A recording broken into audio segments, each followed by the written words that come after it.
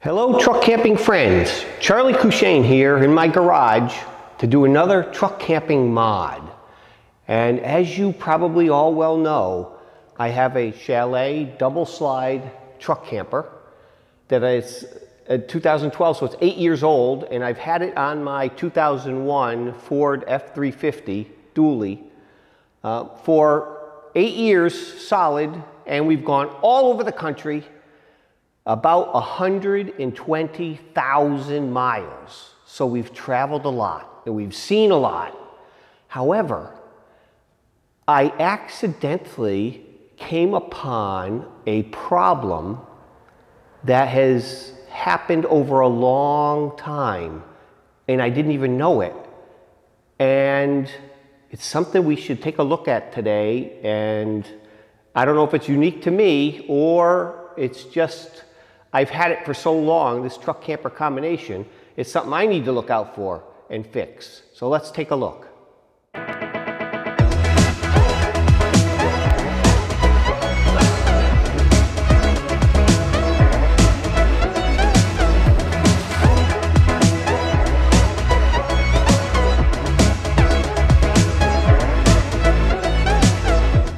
So let me tell you a little story about our trip down from New England down to Florida this year. We decided to go through a scenic route through the Great Smoky Mountains of Tennessee.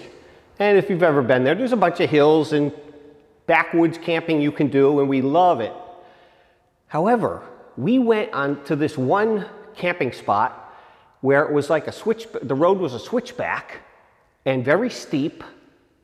And I took the turn, and both my wife and I were a little nervous about how steep in the turn, to the point when we got through that and we got to a flat area, I noticed the camper felt very loose and it seemed to be moving more, porpoising more. So I quickly pulled over and checked all the Torklift Fastguns and noticed that they were all loose. So I quickly adjusted them all, tightened them all down, and we basically made our way home okay. But that always made me worried, is why it loosened up like that. And I noticed something in the bed of my truck. So let's go take a look at that. Okay, I'm standing in the bed of the truck, and at the end of every season, I wax the entire camper, and then when I'm done with that, I wax the entire truck. And I was standing here waxing the roof of the truck and stepped over here, and I noticed my floor of my truck, the bed of the truck, felt a little soft. Not so bad in the middle here, over here as well. So I started thinking, that's interesting. Maybe we should take a look at that. So let me show you what I found. Well, you may recall from previous videos, I've made this roller centering device which works good and keeps the camper centered where it belongs while I'm traveling.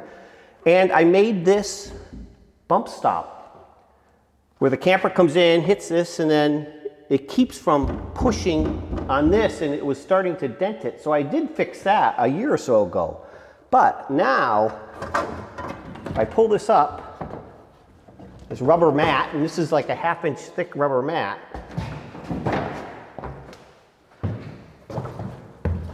I noticed something right here where the bolts are. There's a rail underneath of the bed that runs the full width. And this is where the bed bolts down to that rail. But let me give you a close-up look at what I found right here. Okay, as we zoom in on this area here, and go to the very bottom of the bed where that bolt is.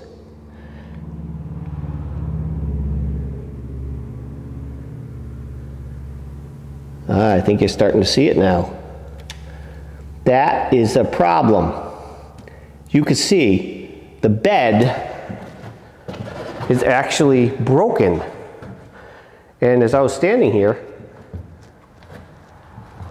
I don't know if you could tell, that's starting to break right there from the weight of the camper. And let me just draw some lines on the bed as to where the camper is sitting so you get a better feel. Well, as you can see, I have my camper on my temporary supports for the winter, but what I wanted to show you is these rubber stops that hit my bump stops. They stick out 3¼ inches. So let's go lay that out on the truck, and it'll show you where this corner and this edge end up on the truck and how I think it's starting to cause me an issue. Okay, as I showed you, it's 3¼ inches to the bump stop. So that means the truck camper sits just like this.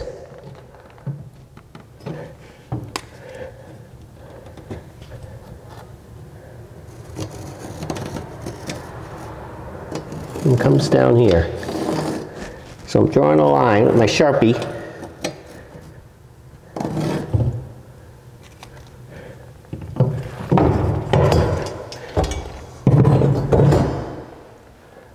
So there you have it.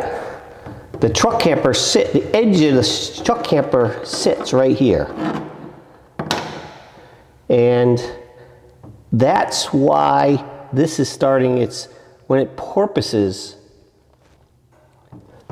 it's causing the issue over time. I think that slowly caused the issue. Well, just so we're clear, even though I showed you on the right-hand side, I have this issue. On the left-hand side, we have the exact same issue. So it's something that's happening all the way across my bed. And of course, the first thing you might think is it rusted under his bed? Are the rails rusty from being 20 years old? So let's go take a look at those, and I'll show you that it's beautiful. Okay, let's roll under here and take a look at the bed.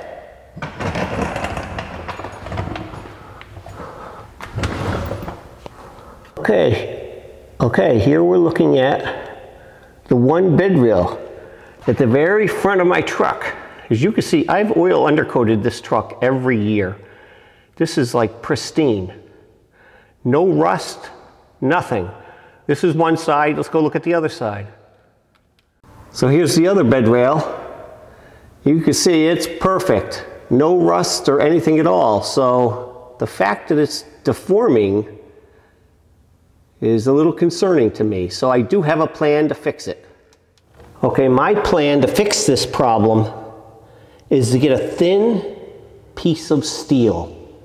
A high yield strength steel so it won't flex, it won't deform as easy, because I don't want to get a thick piece of steel because it'd be too heavy. So I want as thin as possible, and I'm going to stick it under here all the way up to the front of the bed, come across.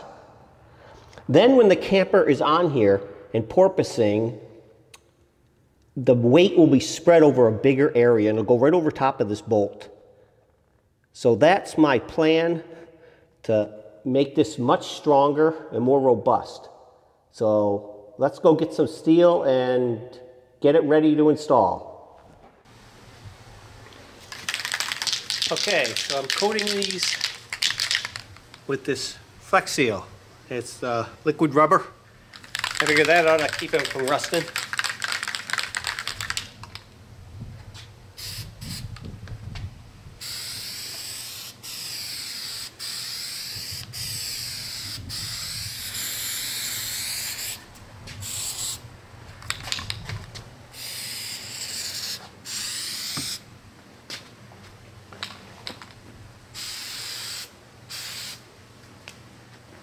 That's the first of 2 coats. Okay, my plan is to take this piece of steel. It's 93 thousandths, 0.093 thousandths, 3/32. It's a very high yield strength piece of steel. It's thin.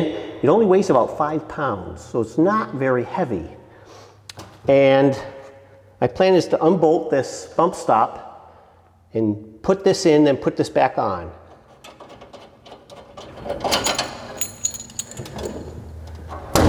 There.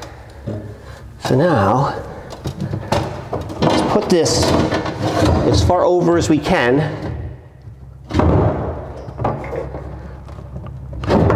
Push it all the way forward. That's one of them. Here's the other plate. We'll do the same thing over here.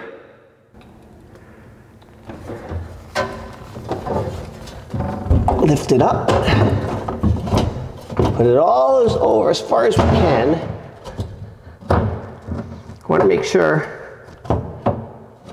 I'm on a rib here. I'm on the center of a rib there, and the center of a rib here. All right, now that we got the plates where I want them, now we can put this back in.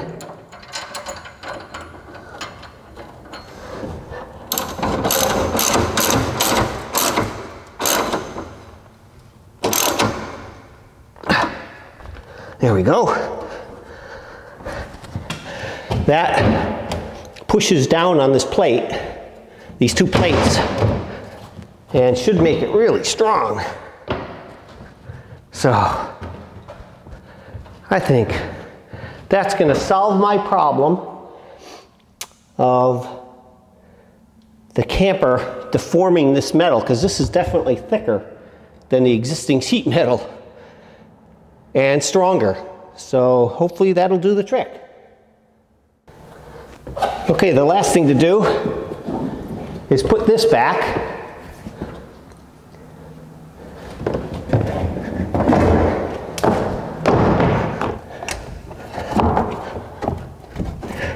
There, perfect. Okay, I'm standing over here. I do not feel any softness like I did before. So I think that's gonna solve my problem. Success.